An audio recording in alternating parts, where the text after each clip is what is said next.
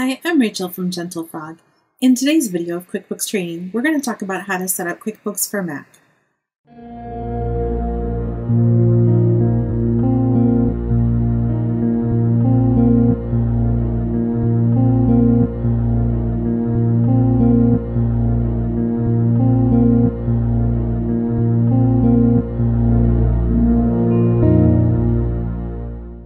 I want to show you how to set up a new company file using QuickBooks for Mac.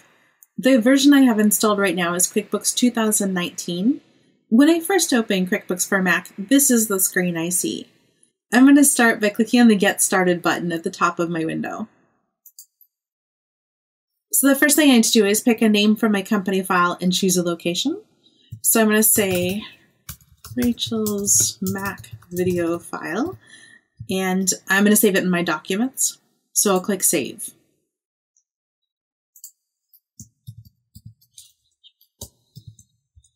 So I'm going to fill in the rest of this.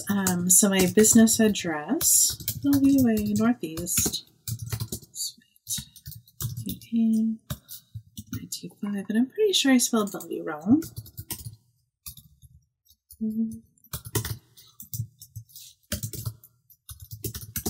Washington, 9004.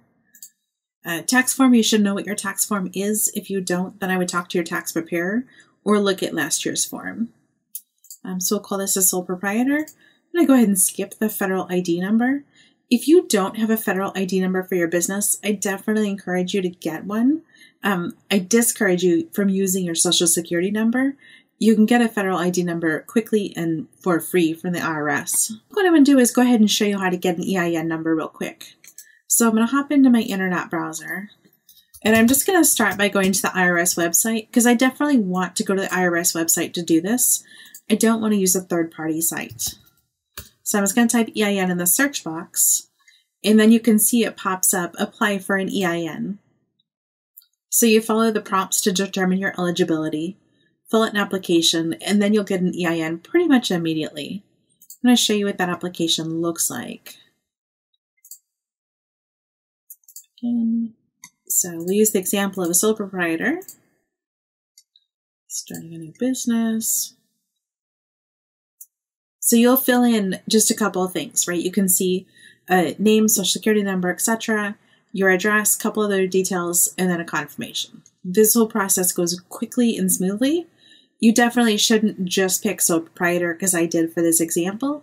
You should pick whatever makes sense to your business. So back to this. We're going to set up the QuickBooks file. I'm leaving the federal ID number blank just because I don't want to type one in right now. I'm going to choose Next. And then we're going to say, what are we doing? So this gives us a chance to pick the accounts that'll go on our chart of accounts. This is the default setup. You're not locked into this chart of accounts setup. I have other videos where I show you how to customize your chart of accounts. So if you need to add something or you realize you have something here you don't need, you can always take it away later. So don't spend a lot of time stressing about this. Just take a look and say, yep, this is right, or no, I want to change stuff, or whatever the case is. Because I know I'm going to make more videos where I'm going to customize this, I'm going to leave it set as the default, which is exactly what we have here. If I monkeyed with it and wanted to put it back, I can click on Default. All right, so now I'm going to go ahead and click on Finish. I'm going to go ahead and click on OK. And now I've got a QuickBooks file set up. So I'm going to go ahead and get rid of these one-time messages and just kind of take a look around. I want you to imagine that you set up your QuickBooks file, but you realize you need to change something, such as the address. I want to show you how to do that. When you click in the upper left-hand corner of your screen where it says QuickBooks, you can come down to Preferences. When you open up Preferences, you can click on the little house that says My Company. And that'll give you a chance to update stuff. I had my address spelled incorrectly and I had to go back and fix it. If I didn't catch it during the setup and I realized it later, this is where I would go to fix it. This is also where I'd go to add my federal ID number, my phone number, my website. I don't have a fax number anymore. gentlefrog.com.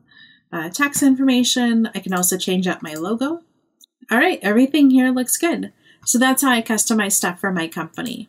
Very briefly, I'm going to show you how to go to your chart of accounts because I did mention that if you set it up and you didn't like it, you can always change it. To get to that, I'm going to click on Lists on the top and then down to Chart of Accounts. This Chart of Accounts list is the list we were looking at earlier during the setup, and this is your default list of Chart of Accounts. I'll make a different video later to show you how to customize the Chart of Accounts if you don't like what you have here and you want to make it look different. Thank you. If you have any questions, please don't hesitate to ask.